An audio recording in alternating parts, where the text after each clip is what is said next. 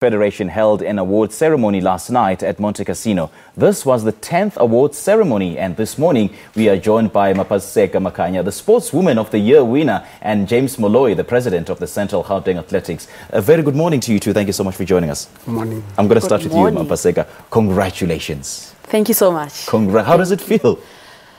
It's an honor. It's an honor to be the Central Gauteng Sportswoman of the Year, and we really appreciate being awarded for the hard work we do. All right. Now, James, thank you so much for joining us. I'm gonna come to you now. You run the biggest athletics federation in South Africa when it comes to athletics. You know, what are some of the biggest challenges that you encounter? The biggest challenges that we encounter in most cases that funding is a problem. Understand? But with the little money that we've got at the present moment, we managed to save and try to put money for development, because development is a key, because we are preparing for the Commonwealth and we are preparing for 2020. So it's so important to have development in place and camps for the athletes.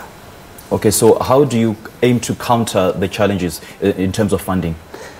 Oh, at the present moment, we are applying to different corporate companies that are helping us, and even Lotto. So, but people are coming forward to come in. They are prepared to help us next year in terms of overcoming those challenges. So we have tried our level best. They promised that they are coming to help us in terms of finances. Okay. Those are the challenges that we encounter. But in terms of development, we do have athletes that are prepared to work. But even now, athletes are participating without money. So they are doing their level best. If you can see, South Africa came third overall in South Africa with 29 athletes that have sent to London. Mapaseka, one of those athletes that were participating. So you can see that immediately when we receive money, we can have a lot of athletes that are going to participate in the Commonwealth and other competitions that are coming in 2020. Okay. Now, Mapaseka, you are a winner, a hero, a victor, 2 weekends in a row, and last weekend you just won the Soweto Marathon. Take us through the emotions that you felt after finishing the race. Initially, I hadn't entered for the Soweto Marathon. I was meant to run Shanghai Marathon, so I had to withdraw. Shanghai Marathon? Yes. Get out of here. I am telling you.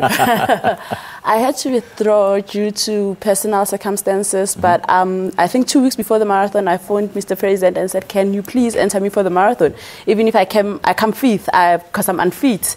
But running the Soweto Marathon, running through the streets of Soweto, because I'm from Soweto, and the people around Soweto, the way they were cheering for me, I didn't realize that I was running faster than I thought I could have been.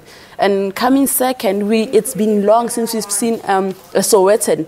I think it's over 10 years since we've seen a Sowetan in the podium. So I think I revived the spirit of not just Soweto as Ekasi, but for Soweto Marathon as well. I was honored to come second, and the support I got from my fellow Sowetan and the federation as well, it was amazing. So I think I would want to do the Soweto Marathon again next year, but next year I'm going for a win.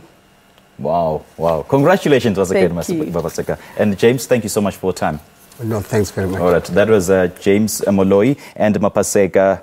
Mapaseka, who just won the Central Gauteng Sportswoman of the Year award last night. Congratulations to